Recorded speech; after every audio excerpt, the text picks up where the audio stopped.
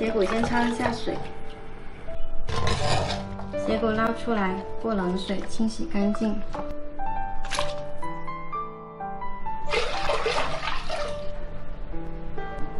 我们先把斜骨放到砂锅里，小火煲1个小时。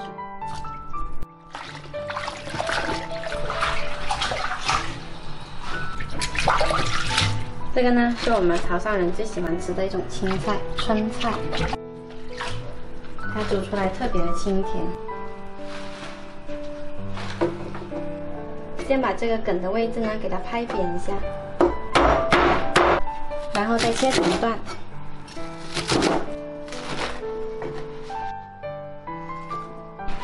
叶子跟梗分开来装。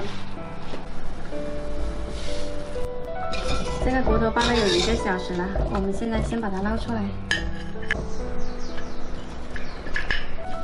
炒这个春菜呢，我们要用猪油，这样炒出来的菜才更香。先放点姜丝下去炸香，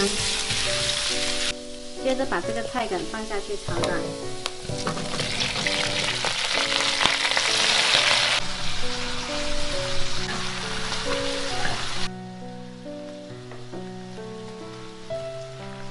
最后把这个菜叶放进来。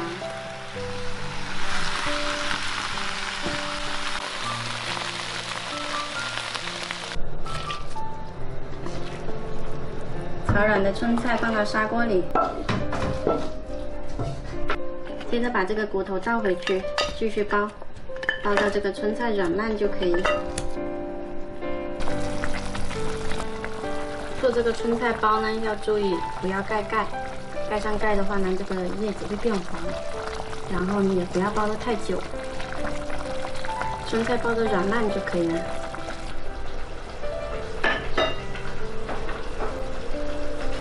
春菜煲软了之后呢，再加少许盐调一下味就可以。这个春菜酱的做法呢，有菜有汤也有肉，煲出来特别的香甜。看这个汤的颜色很漂亮。这个菜呢，它有清热去火的作用。先舀一碗出来试一下。这个呢，是我们潮汕人最喜欢吃的一个菜，喜欢的话可以试一下。